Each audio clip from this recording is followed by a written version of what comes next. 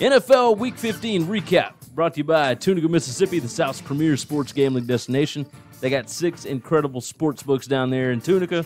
Go check them out over at tunicatravel.com. Now, we will go ahead and preface this. We are going to be flying through this stuff tonight. I got to leave for Chicago here in a few hours. Chris has still got work to do in the personal business. So we're going to fly through this, but we are going to try and get in as much as humanly possible. If there are things that you feel like we probably should have talked about, leave it in the comments below. We appreciate you guys for tuning in. Let's start off with Thursday night. Chargers and Chiefs. Big game. Massive game. The Chargers win 29-28 on basically, essentially, a walk-off 2-point conversion. Without their 2 best offensive players, not named Phillip Rivers? Gordon and Allen?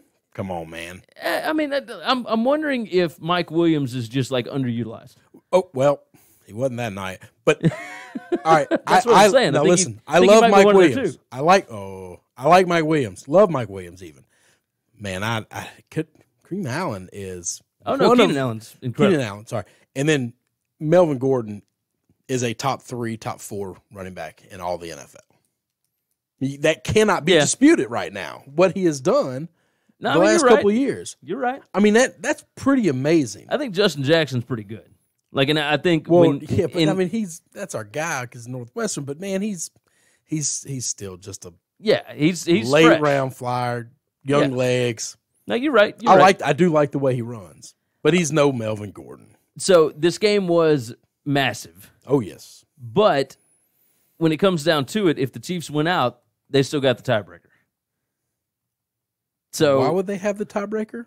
Well, because they have a better division record and a better conference record. How do they have a better? Oh, because the Chargers lost to the Broncos the other night. Yeah, and they lost to the Chiefs. Like the Chiefs, and they're 1-1. So the Chargers need the Chiefs to lose to the Seahawks. Yep, because the Chiefs are not going to lose to the Raiders to end the season. Oh no, that just will not happen. And the Chargers still have to beat the Ravens at home, and then who do they have to end the season? Do you remember? Nope. I don't remember off the top of my head. I can get that in just one but it's second. somebody that they're supposed to beat. I don't know who it is, but they were supposed to beat the Broncos. I mean they're supposed to beat the Ravens too. It's the Broncos at Denver, so imagine that. No, they could easily lose both those games. But. Yeah. So if both teams win out, Chiefs and Chargers, then the Chiefs have the number 1 slot, and the Chargers will be in the 5 slot. And it looks like, just guessing, that they would have to go and play at Pittsburgh, where they've already won this year. But Pittsburgh gets should they just do away with division? I mean, like division champions get in, but should they keep the seeding? Or I'm okay with winning. I think winning your division needs to matter. I know every year. Yeah, but not every division is created equal. Nope, so you're right. If you're somebody's going to win the NFC East this year at 8-8, listen, Cowboys are 8 Cowboys wins. are 8-6 right now. Don't just go ahead and pencil in those 2 W's. You do that. You do that, and I'm going to hang on to my 8.5 under with all I have, and we'll see what happens. Okay, I'm with you.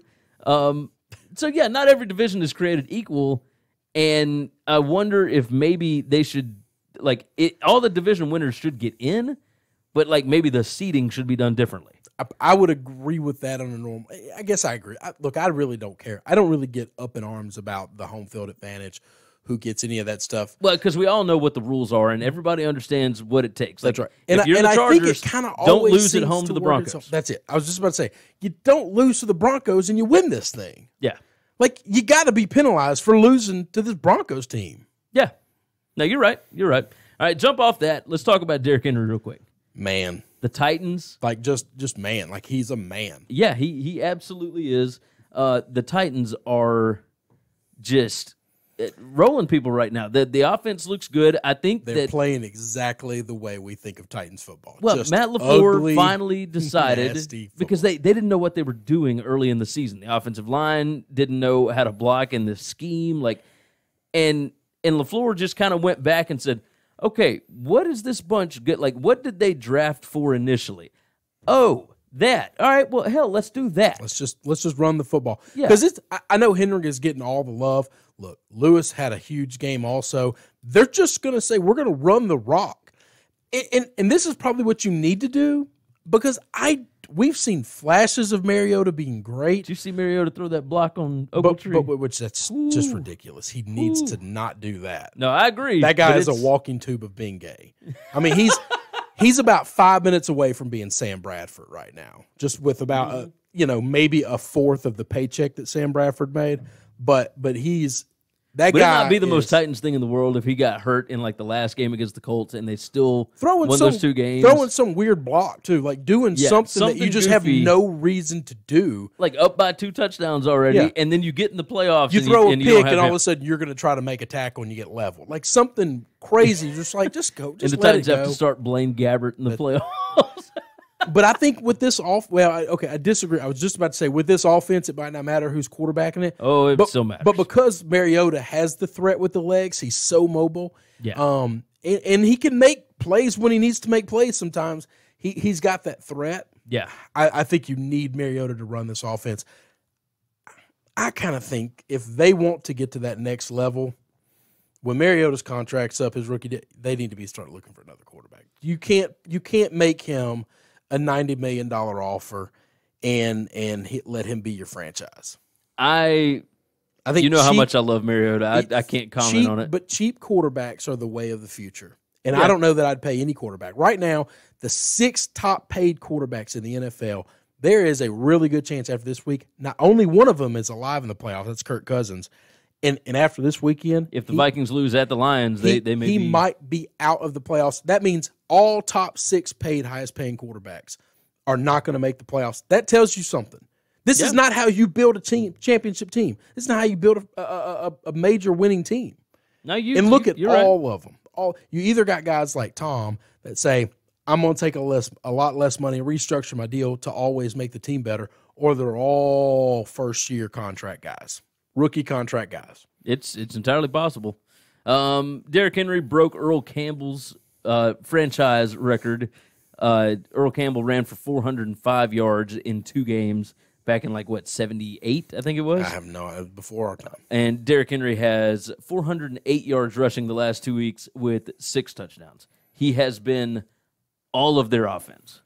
It's just uncanny what he's doing right now. It's crazy. Let's move from them onto the Pats and the Steelers. We didn't even talk about the fact that they beat the Giants 17-0, and this is a Giants team that was rolling. Well, they're putting up points in bunches, man. But this Titans defense is. We've talked about this all year. Yeah, they bring people down in the mud. They're gonna get this dirty was in with the mud you. literally because the rain was awesome.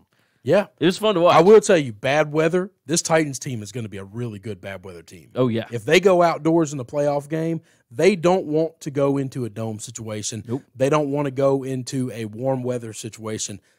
They want to go up north somewhere if they make the playoffs. What kind of like going into Arrowhead last year? Yeah, play in the snow, play in the nasty. That's how this team is built. You got that right. Let's talk about the Pats. Yeah, we don't have to if you don't want Pats to. And the Steelers. The Pats needed this one. They still have a shot at the number 2 seed. They still technically have a shot at the number 1 seed. You need a whole lot of stuff to go right, but it's still a shot at the number 2 seed. You want the Pats have not gone to a Super Bowl where they did not host all the way through, but they've only not hosted 4 times, which means they've been to the Super Bowl every other time. Which is well, crazy. no, they've just always hosted. I mean, when they've not made it when they've hosted as well. I mean, they've been to the Super Bowl 9 times. They've been to 9 Super Bowls under Belichick. That's crazy. Steelers needed this one. I mean, they were needed it more than the Pats did, to be honest. Because the Steelers lose, they don't make the playoffs. Oh, this was as intense a game as I can remember for a regular season game in a long time. Even more intense than Chargers Chiefs. It was so. Well, both of those teams were in the playoffs. The Steelers lose that game, they don't make the playoffs. Yeah. The Ravens take over that division, and I don't think the Ravens, even if the Ravens lose to the Chargers, I don't think they give it up. No, I think you're right. Because the Steelers have to go play the Saints this week. That's right. So, yeah, I mean that was a big game. Neither team could score. A lot of weird calls. Brady not being able to execute really in a lot of weird spots, like stuff that he normally does right. Like, is it near the end of? Well, okay, Father Time catches up to all of us, and when it hits, that's the only person quickly. that's undefeated. But you also got to remember. I mean, I watched every snap of this game, like all Pat's games. The one thing I do remember watching is there are 6 or 7 major drop balls where he hits guys in the hands. Absolutely. On that. When that begins to happen, I think you as a started quarterback dropping stuff. And Gronk, so this is the problem with the Pats team, and this is what scares me about this team. Is if Brady comes back next year, this team is not going to look the way it looks now. Gronk is a complete shell of himself. Physically, he cannot separate and he cannot go up for jump balls anymore. He just isn't physically capable of doing it. Julian Edelman, coming off the ACL injury, getting a year older, he cannot separate. Every catch he has to make is a trash catch because he can't get open. He's never open. Tom can't throw him open because he can't separate from anybody. Now, he can still make great catches, and he has, but he made some drops too, and I think that's just a part of not being good. When he got open, Tom hit him like a laser. Tom hit Hogan like a laser when he was open. But these guys are not great offensively, and they weren't able to run the ball. White, even his security blanket of all security blankets, White dropping footballs. Yeah. I think that gets in your head, even as a 41, 42-year-old quarterback, saying, I got to do something miraculous because the guys that I lean on aren't helping me at all. And then he begins to overthrow, and he begins to do too much. And he overthinks situations like the interception when they're down there near the goal line. He was just frustrated. I mean, he even said after the game, like, that's on me. Like, I've never made that throw before. I'm just pissed off, and I'm getting taken down, and I just chunked the ball. Yeah. I'm just mad. Trying to throw it away, but didn't have enough on it. He's getting pulled down, and he doesn't have the arm strength he used to. I do think the end is coming. It would not surprise me if he doesn't come back next year. But even if he does, I think this team is going to look drastically different. Remember this, Bill Belichick is still a G. Now, he's trying to do things he doesn't normally do. He's making mistakes, but I think it's because he's trying to force stuff. He tried to trade Gronk before the season started. Everybody was like, what are you doing, man? You can't trade this guy. And now we're all looking, thinking, it's probably a smart deal. Bill probably needed to try to stick to his guns here. Well, it wasn't Bill's fault, though. Remember, Gronk, that's what I'm saying. He threatened to retire. That's it, though. But had Bill say either retire or I'm trading you, either way, you're not playing for us. You free up all that cap money. You go get somebody else. You fill the spot. And I hate saying that because I love Gronk. If I could be one guy for one day of my life and then turn back into myself, it would be Gronk. Like, I couldn't live a life that way. And at the age I am now and the way I've taken, I don't even know that I could handle like a weekend being Gronk. But give me one day. Give me one like 18-hour day. And that's good to roll. But I could. I think the end is for Gronk. I think the end is for Jules, and this team is going to look way drastically different. Let's move over to Philly and the Rams. Philly beats Nick Foles. Beats the Rams 30-23. Well, that was my question. I want to have the Eagles been playing the wrong quarterback the entire season? Hang on. I'm going to get a little chesty here because you know this, all right? When I'm wrong, I'm big wrong, and I'm okay with that because when I'm right, I'm big right. And before the confetti hit the ground in the Super Bowl, what was I telling you? And you were immediately shouting that they need to trade Wentz. You could get 2 first-round picks for Carson Wentz last year before the confetti hit the ground. You got a Super Bowl MVP, and as soon as Carson Wentz faces adversity, the city of Philadelphia is going to say, the NFL MVP, Super Bowl champ, is sitting on the bench right now. What are we doing with this guy? And now we got Wentz not being able to win. Now he's hurt, but I don't know that he was hurt all those games they were losing. Okay, he might have got hurt this past game, but I don't know if he got hurt all those games. I'll tell you this, the defense looked insanely better in this game. I think that's because they believed the offense could do something. They actually had confidence that, you know what, we can take a chance and make plays because we know our offense will pick us up if we make a mistake. Yeah, and that's really what it felt like. I think there's some swagger there. Nick Foles leads that team. Yeah. Look, I don't know that he's great. I'm not saying he's a second coming. I'm going to tell you this. He's a leader on that team. The Skins and Houston play those guys. If they sneak into the playoffs, I can't tell. There's some weird juju going on with that guy. Okay. Oh, yeah. Bill Simmons says Foles has God on his side. And that's, listen, I don't want to mess with that. But what that guy did last year in the playoffs is something I've never seen in all of my years of watching football. Yeah. And if he makes that run again, y'all, just everybody buckle the seatbelts. Hold everything down. But now let's play the devil's advocate here. Let's say Foles makes this run again, and that all happens. What do you think you could even get for wins right now? Because nobody's giving them 2 1s. No, it wouldn't be 2 1s. I think you still get a first, probably. You could probably still get a first from some teams. Would like the Raiders say, we've got like 5 first-round picks, we'll give them 1? No, because Derek Carr has been pretty awesome. I know, but for some 12 reason, 12 touchdowns, I feel 0 like, interceptions, over 100 passing rating. Doesn't like Carr. He might not, but I wouldn't look at that. I'd look at Jacksonville. Oh, yeah. Oh, I mean, they got nothing. And if I'm the Redskins, they'd give up 2. They'd give up 2. Well, the Skins, because that's division. Yeah, they probably wouldn't give them to the Skins, but I could see Jacksonville. Jacksonville might give them 2. It's entirely possible. If I'm Tom Coughlin, yeah, I think I'd probably do that. Would you trade Ramsey in a 1 right now? As bad as Ramsey has ran that yak and probably got y'all in a lot of trouble probably. For Jacksonville. I would. Instead of 2 1s, you take Ramsey in a 1 because somebody's going to pay Ramsey soon. So well, and that way the money kind of makes a little more sense. It's not so much of a burden on either one. I think that'd be all right. If I was Philly, I'd be on the phone right now with Jacksonville saying we'll make that deal tomorrow. I don't think they can. Right? Whatever, figure it out. As soon as the deal comes, as soon as the time comes, as soon as both of them are mathematically eliminated, can you do it then? Well, no, it's not even that. I think it's Wentz's injury that prohibits that. Guess what? When they get ready to trade him, he'll miraculously get better. Yeah, you're probably right. Because I got a philosophy about that. Speaking of God being on somebody's side, Khalil Mack. The Bears are unreal right now. That defense. Did you see the sack? Like the back sack. Yeah, I was about to say when he hit him with his back and just took him down. Just ridiculous. Like that was a fun game to watch. You know how I feel about the Bears this year. Oh, I know. And it's strictly the Bruise brothers. It's strictly that I was just so big on Roquan, and when they got Mac, it was that instantly became my Vikings of last year, who I just love watching this team.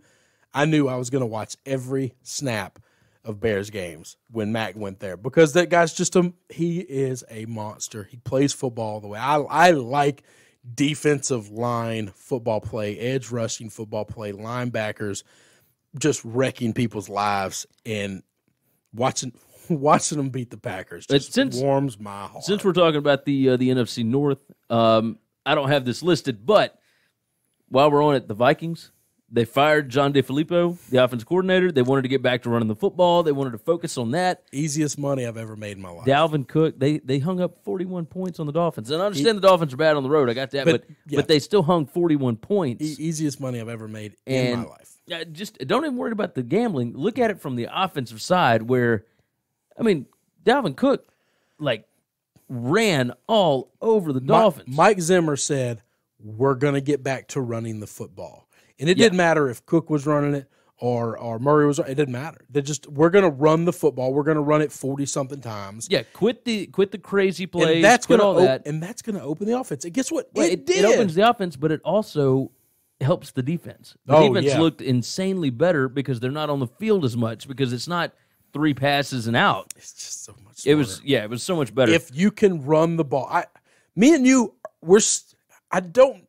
We got a shirt for sale that says run the ball, stop the run. That's how you win. I love the Chiefs, and watching them play football is kind of impressive. It's really impressive, and it's entertaining. But I don't know that I'm ever going to change this old man mentality of run the football, stop the run. You control the game. Yeah. Even if I can't score as much as you, I can still beat you. How do I do that mathematically? I keep you on the sidelines. I control the game. I score on every possession because my defense is healthy and off the field a lot. I can make you make a mistake 1 time, 2 times, and then the ball game's over. Yeah. I just believe that's still how you win championships. And it wouldn't surprise me if it's going to be one of these types of teams to go on the playoff run to win it and it not be the Chiefs, and not be the Saints, and not be the Rams, because we're seeing their offenses at the end of the year kind of starting to slow down. Yeah, I mean, the scoring was way down this week. We had 3 shutouts? Yeah. It was nuts. I mean, Speaking of a shutout, let's go and swap over to that. Dallas. Indianapolis 23, Dallas nothing. Now, look, the game didn't mean a whole lot to the Cowboys. We got that. But for all you Cowboys fans that were on the Twitter or on the YouTube comment section on the last thing on our picks column. Jason Garrett, I know and love. Y'all wanted to bash Chris on his pick. That's the Jason Garrett I know and love. This, look, I'll tell you this. That was an ugly game. It was ugly one way. The other team, that defense that had shut everybody down, they weren't shutting down. Now, the other side of this is Andrew Luck wasn't great. No, they were running the football. Yeah. But I will tell you this. Marlon Mack went off. I think the problem that the Saints had, and I think the problem that the Eagles had, nobody's trying to run the football on the Cowboys because they see that defensive front. I think the defensive front can stop the pass. They can rush. Yeah. But there's a big difference between pass rush and stopping the run. No, you're right. And I think we saw a Colts team that hadn't ran the ball really well all year said, I think we can run on these guys. And you know what? You can run on them. Oh, yeah. And they did. They ran it right down their throat.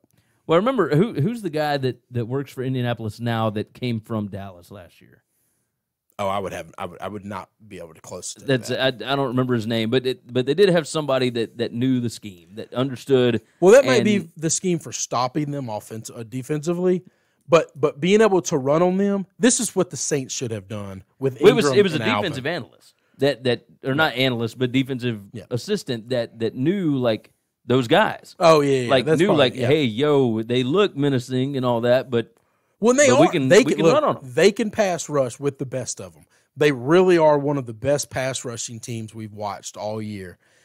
It doesn't matter if you can't stop the run. And if they play the Saints again, I'm going to tell you, Sean Payton watched that game, and he's going to say there's going to be a whole lot of Alvin and Ingram right through the guards, right between the tackles. None of this outside edge stuff, because the Cowboys have linebackers that are crazy fast and super athletic, and they hit hard, and they are great tacklers. And now you brought up the Saints, so let's move on to that. Saints and Panthers. Oh, my Monday Night Football, 12-9. 12 the hard way, 9 the hard. This is the weirdest 12-9 game I've ever watched. This was not 7 field goals. Nope. This was 2 field goals, a touchdown, and a pick two, and then a touchdown and a pick two. And the touchdown was a throw by Christian McCaffrey. Yeah, this was just a. We've got halfback pass. We've got all kinds of craziness. This was a crazy ball game. But the Saints did come out with the win. They didn't cover, but we actually didn't bet them this past week. Nobody had them. Going on the road, I wasn't feeling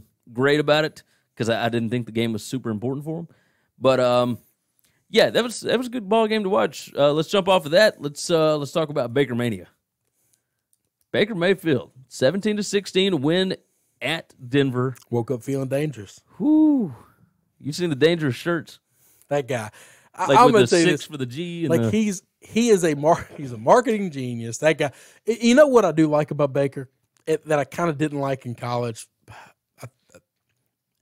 I like that he seems to be very comfortable in his own skin. He'll do the things that we all look at and say, oh, you're supposed to be better than that. You're a quarterback, be a professional. But you know what? Man, screw that. Do what makes you happy. Yeah, just do you. Be you. But don't be fake.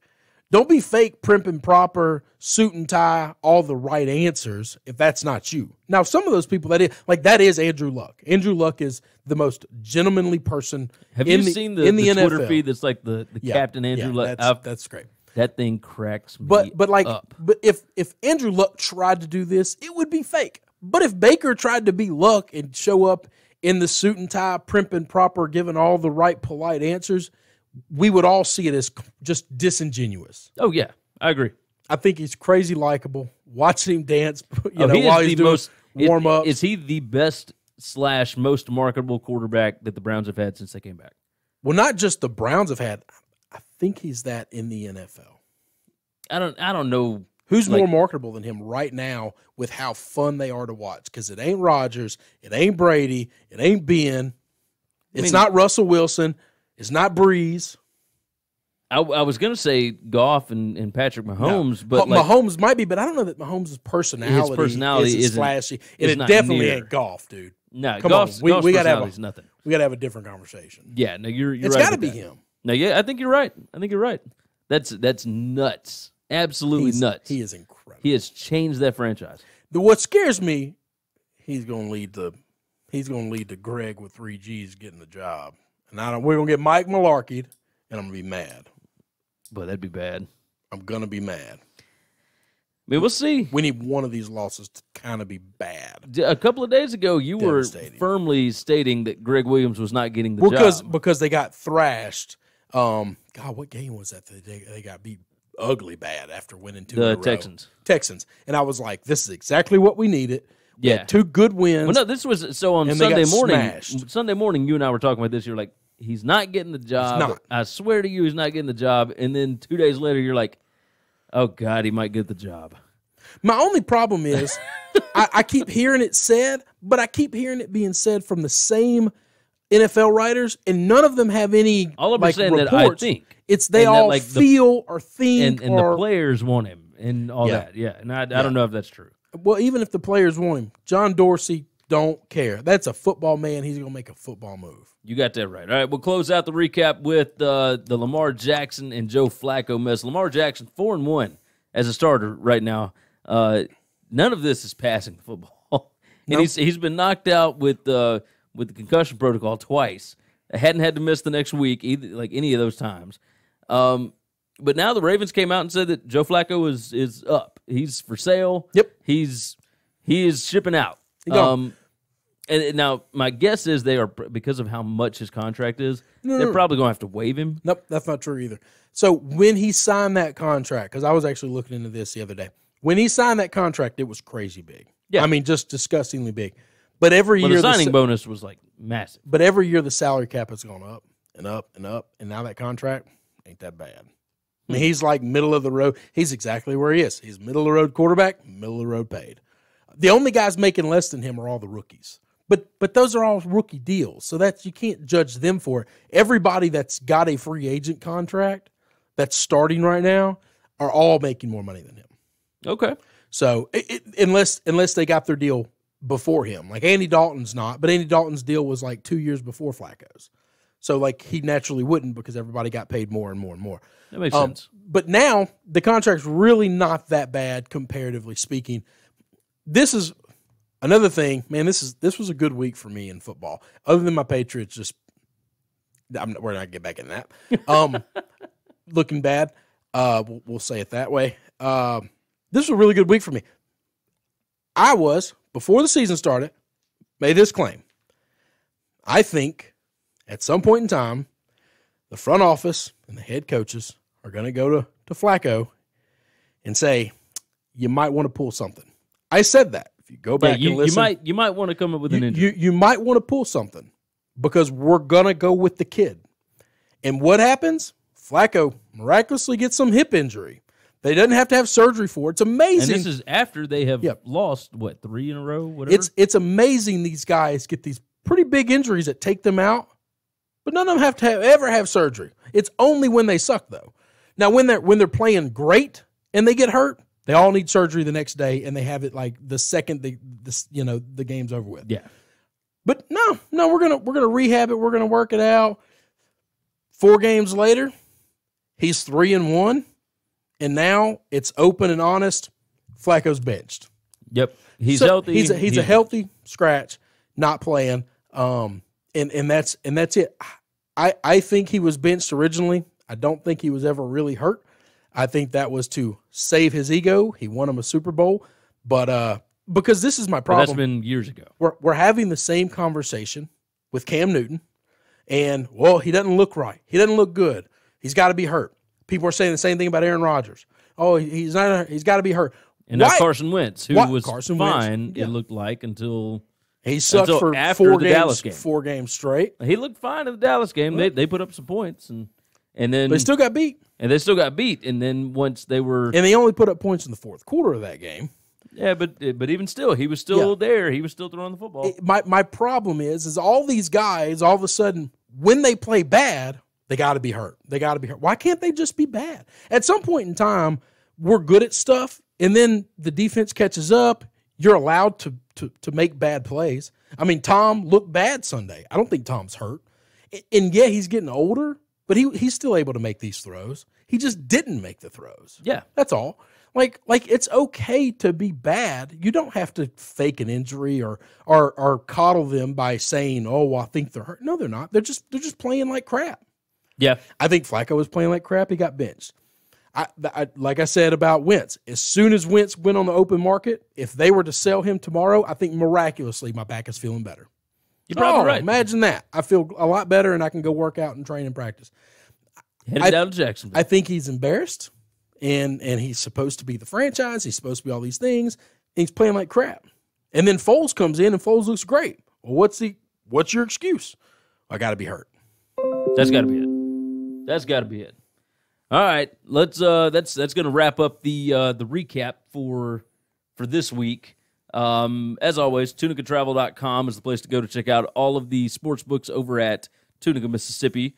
Go to winningcureseverything.com. We got all of our picks, previews, everything else, our recaps, everything you need to know. winningcureseverything.com.